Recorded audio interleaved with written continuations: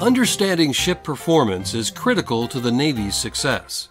For Kevin Kimmel of Carderock's Sea-Based Aviation and Aeromechanics branch, that means planning and executing tests in an 8 by 10 foot subsonic wind tunnel.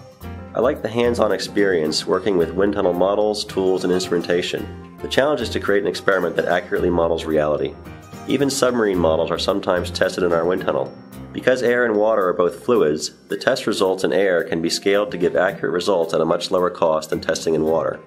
Kimmel brings 24 years of experience in experimental aerodynamics to the critical task of accurately measuring the forces, moments, and flow patterns experienced by a naval vessel as it moves through a fluid.